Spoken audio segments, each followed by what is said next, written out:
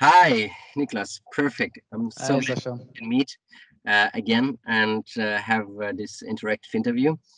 I actually want to know from you what you think. Why are we here today?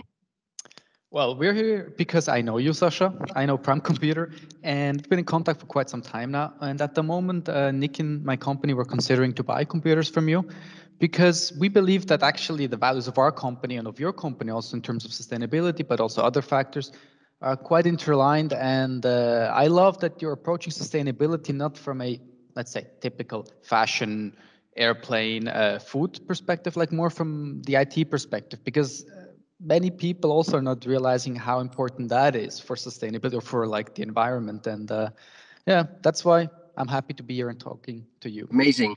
So for our viewers just give a small intro of who we are, a short elevator pitch. So who are you? And then I go on. Sure. I'm Nicholas. I'm Nicholas Hänny. I'm the co-founder and CEO of NIKIN. It's a sustainable clothing brand from Switzerland that plants one tree for each product sold.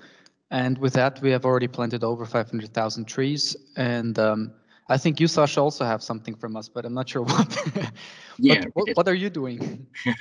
So my name is Sacha. I'm CEO and a member of the board of directors from Prime Computers.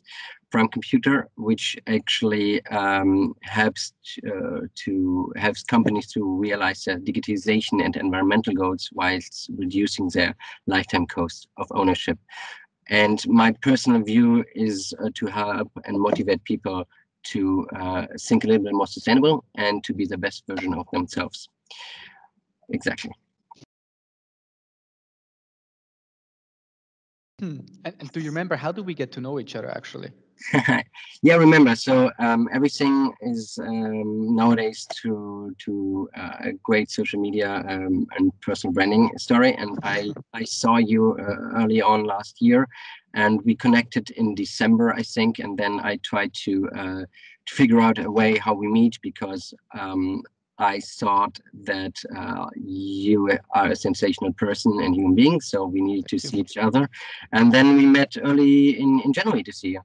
I came to Lenzburg, to NIKIN, to your Sure. headquarters, and then we talked, and actually we had a great conversation about different aspects, and not in general about the company, obviously also, but about ourselves. And I thought, and since then, actually, we are in regular contact every few weeks or month, and this is, and you mentioned early on, not just this aspect, but we have figured out for I think in a few months or the upcoming time things how we can merge our ideas or even perspectives of our companies. True. And I mean, fashion and IT doesn't sound so interlined, but they are for sure some things. Absolutely. Yeah. But Everybody about needs fashion, everybody needs IT. So definitely. But about sustainability, I mean, what do you believe? Like, why is sustainability more than just a trend topic? yeah, so here I think you need to look at the bigger picture, and this is obviously also in special climate change. So we can feel it year over year. If you see, the last 5 years have been the warmest in worldwide history since ever recording in 1988, in 1880. Yeah. So with 219 at a peak, which was at 1.2 degrees higher than the pre-industrial baseline temperature. So natural disasters cost us in last years about 650 billion, and we are currently losing by factor 100 faster animal species than ever before. Biologics even talk about mass extinction, and this is also due to the fact of climate change. And hearing those facts actually makes me sick. So I decided and swore myself that I'm not just raising awareness, but I want to do more. That's why Prime Computer mission is to focus on helping companies reaching their environmental goals. We humans need to change. We need to adapt our behavior because we can talk about politics, governments, but Yeah. everything at all are we humans. And it's not only something nice to do or a trend anymore, but it's a necessity for each individual. And I say to act in a sustainable manner and to save the children and the future. Exactly. So hearing and being able to express that, we at Prime Computer, it is a central point, but as you mentioned earlier, sustainability is an absolute central point for NIKIN. You even integrated it in every aspect in every product you do. So speaking about that, it is often understood in a variety of ways. So what is sustainability meaning to you or to NIKIN? I mean, you just mentioned it. The issue is that there's no like accepted general definition of sustainability. Everybody sees it in a different way. So we at NIKIN also have, on one hand, different views depending on the area. But in general, what I personally believe is that sustainability means to create solutions or do things that are durable, that make sense over time in so many areas. And we're always questioning it, for example, when it comes to products. The local production and good materials or recycled materials not always the most sustainable solution. It also has to endure. So there's always like, you always have to look at all the facts and be aware. And I think in personal life also, I believe being conscious in your consumer behavior, I think that's one of the most important things. And that's for me sustainable. It doesn't mean you have to do everything perfect, but you have to be conscious and like try to minimize your impact. And I believe if everybody in this room make a little bit more, that this would have the biggest impact. And yeah, we at NIKIN try to incorporate in every single aspect, but we're also not perfect. We always try to also be reasonable, because if it's not reasonable, I think it's not sustainable because it's not durable in the end. And that's a little bit how we think about it. Can you give me an example how you implement sustainability at NIKIN? Yeah, like, I mean, for obvious tree.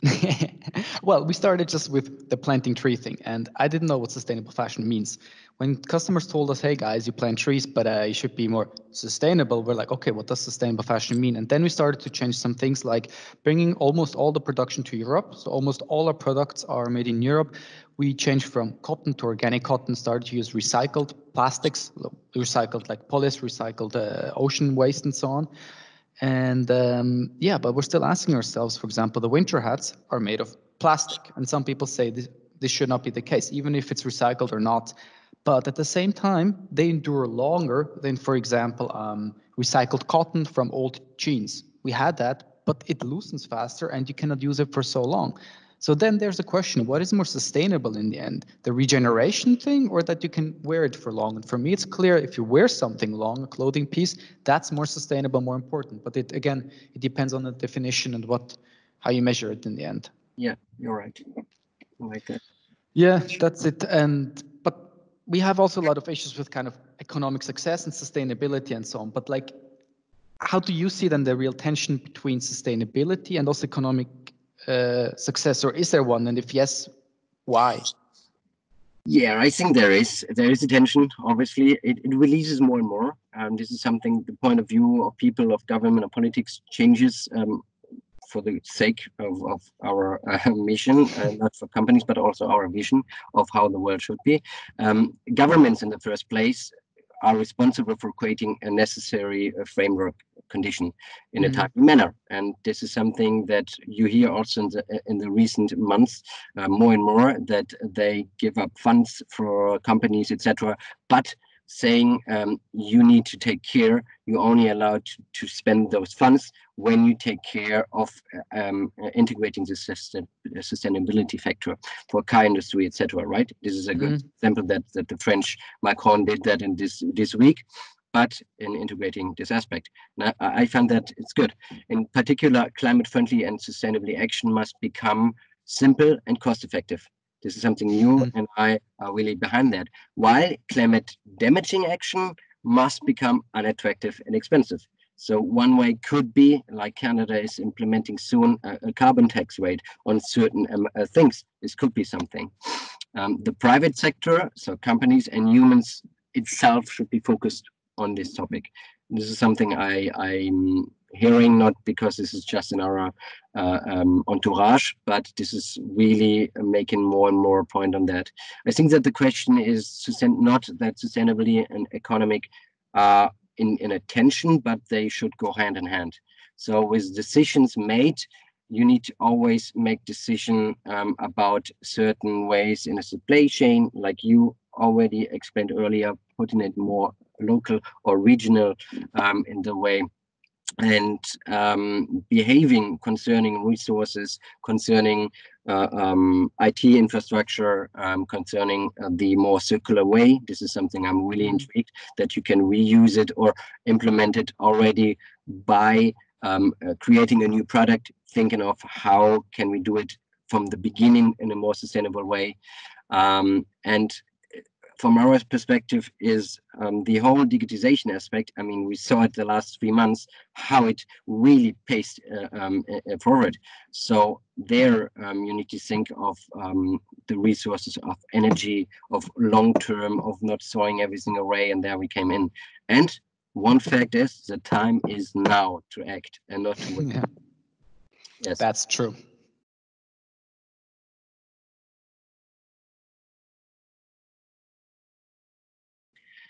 So this is a little bit about our companies and about how we think about the corporation, but on a personal level. So I think the viewers also like to know a little bit more us and our mindset. And I mean, NIKIN grew fast. Your story is well known, but you have a role as CEO and Chief Marketing Officer. How did that role change over the last years?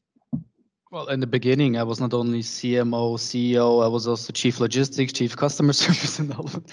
No, not really, but like I did a lot. And basically, in the beginning, when you build up a startup, especially small, basically just do everything. And the whole responsibility for every single task is on you. And you have to be always alert. I mean, the whole night. If the web shop doesn't work, I mean, I'm the one fixing it at 3 in the morning. But now things changed. Our team grew. I had to delegate a lot of responsibility. And instead of just doing it by myself, I'm more, let's say, creating the framework for people to thrive and work. And I think that's more my job now. Of course, some strategic decisions, but creating a framework for people to perform well. And I think that's actually what changed the most during all that time. Yeah. Interesting. And yeah, so that's it. A lot of things are different now. And I mean, that's why I was also wondering, like, if you could do the whole thing, like Prime Computer and so on, everything again, like, would you do something completely different, or how would that be? It's a really interesting question, and this is a question that people always think of. And if I'm looking at myself where I am now, I would say no, because we are who we are due to the things and decisions we made. That's the current state in where we are now. And I see myself that I did a lot of failures in my life, which made me a better man, a better person, making better decisions. But also I did obviously some good things. And if I wouldn't have I wouldn't be here now. And I'm pretty happy with who I am. Obviously, back you could say, yeah, I would have made this decision better, would make me a little bit more, would have positioned ourselves a little bit better. But at the end, even if let's just assume our companies wouldn't have any success in the future, because I don't know, wouldn't make sense. But so we still had that what we have currently, and the learning process. And I wouldn't regret anything, because that's how we are. Ah, that's nice to hear. And I mean, failing is also learning, I mean, I would say. But Indeed. I mean, you're also having a team of people now and so on. And in general, you talk to a lot of like people, like, but what I was wondering once, like, when you talk to people, like, which sentence are you particularly suspicious of when you talk or people talk to you and so on? How is that? Yeah. So there's one thing which I really hate, and I'm telling everyone around me, not my employees, but also family, is no, I have no time, I'm too busy. And that's a new thing that's like a trend topic, right? I'm too busy for that. I'm too busy for that. And that's not true. Obviously, I mean, in your function as well, we have a lot time consuming stuff, but it is not like that. If you have the possibility to do something, it is a priority to you. And sure, you then don't put a priority on sending an email out. So you say, rather than it is not important to me or it's not a priority, you say I have no time. But this is a mental thing. This is why I try to elevate everyone here in not saying I am too busy, I have no time, but think, if I go to someone and say this would be, yeah, but I have a lot to do, you're right, totally. put it on your list, make a priority in the next few days, and if it's important to you, then it will be done. Obviously, you can integrate a little bit more. If it's more important to you, then maybe it's more important to me. But having no time is something I really hate saying and hate hearing. We can do it differently, and all starts by setting up the right mindset. A same question or towards that is, if you, I mean, I've seen a few clips. You're also a speaker in some ways when you have the opportunity. And if you do that, obviously you're nervous. It is natural at the before going out. And if you listen to what great sportsmen and women do, they have always great moments before before a big game, etc. And if you ask them, "Are you nervous?" "No, I'm excited." Right? They always say that, because nervosity gives you a feeling. But if you manipulate your own brain by saying, "No, I'm excited about what's going on, because yeah, sure, it's maybe a little bit scary, but it's a good feeling. I like that. I know that I'm going to do good," because you need to be prepared, obviously. So if you say yourself about a lot of things instead of "I'm scared" or "I'm nervous," "I'm excited about that," then your brain starts to react differently. No, I agree. So what? It's a simple question, and yet again no, because there could be so different answers to that. But I'd like to know, who are your role models? Well, I have actually two. One of them is Elon Musk, because I just believe he's an incredible person when it comes to visionary thinking. I mean, he's one of the people who thinks not only outside of the box, he thinks outside of this universe. And I really admire him for actually trying to make his dreams reality that 99.999% of the world will tell him that he's absolutely crazy to do so. And that's why I really admire him for that. And another person I admire for other reasons is Gary Vaynerchuk, actually. I mean, he's one of the craziest people when it comes to personal branding and content and content.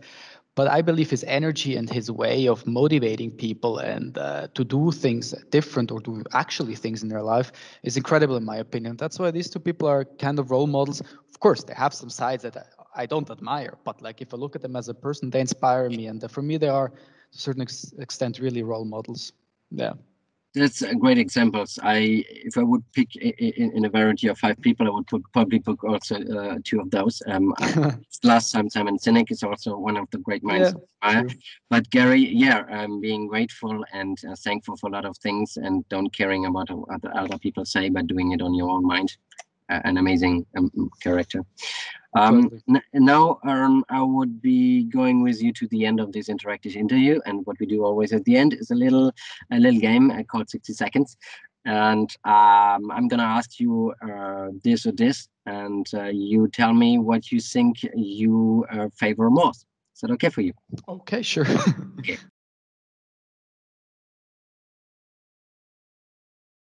Let's start. Cooking or baking? Cooking. Car or bike? Bike. Spring or fall? Definitely spring. Tent or hotel? I'm a scout, so tent. Reading or watching TV? Watching TV. Theory or practice? Practice. Gut person or head person? Both, but I've had to choose gut person. Okay. Are you a dreamer or a realist? A realistic dreamer. Nice answer. Fruit or vegetable? Vegetable.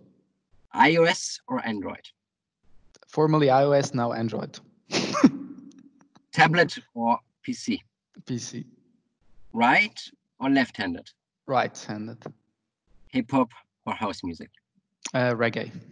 Nice. No. Hip hop, I would say, if I had to choose. Okay, perfect. Good ending. Amazing. Thank you so much for your time. I really appreciate it. I know that we're gonna see each other live again soon. That's a good thing, and I'm happy that we had that time. No, definitely. Thank you as well, and have a great time, Sacha. Okay. Bye bye. Bye bye.